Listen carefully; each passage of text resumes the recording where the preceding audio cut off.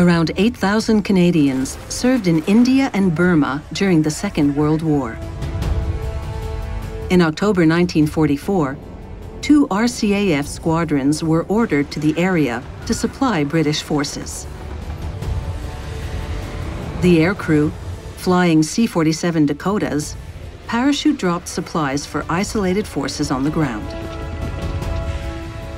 On June 21, 1945, RCAF Airman Will Kyle and the 5 other crew members of KN-563 took off from their base at Tulihal, India, bound for Mayakina, Burma, to drop supplies.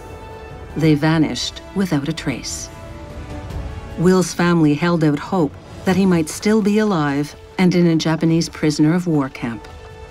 The agonizing wait and worry continued for months.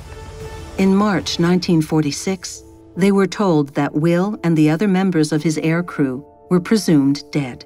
Family and friends of those who went missing in action had to live with the uncertainty of not knowing what happened to their loved one. Even when no body was recovered, I wonder if some small hope remained as days and weeks became months with no word. For Will Kyle's loved ones, it would be 45 years before they knew anything for sure. In 1990, a hunter in Myanmar found the crash site.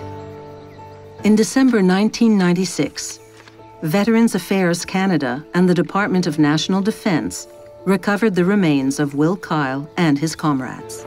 They were buried together in a single burial plot at Tokian War Cemetery.